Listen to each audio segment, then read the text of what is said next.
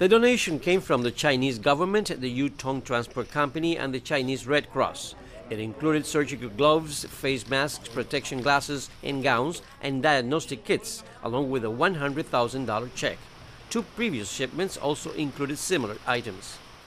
During a ceremony to announce the donation, the Chinese ambassador to Cuba noted the progress in the fight against COVID-19 and the island's international contribution to dozens of countries.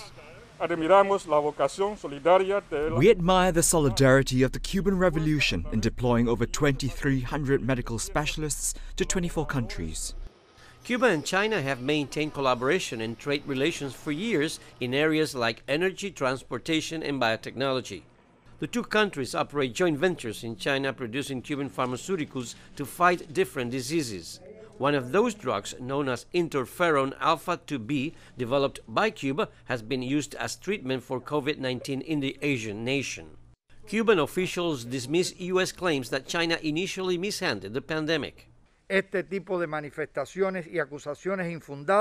kind of groundless accusations do not help international cooperation, but raise additional barriers to it, and particularly affect the necessary unity and solidarity among the countries to succeed in fighting this pandemic.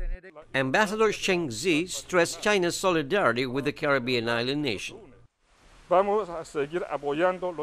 will continue to back the efforts of the Cuban people in their fight against COVID-19 and are willing to jointly advance exchange and cooperation in different sectors.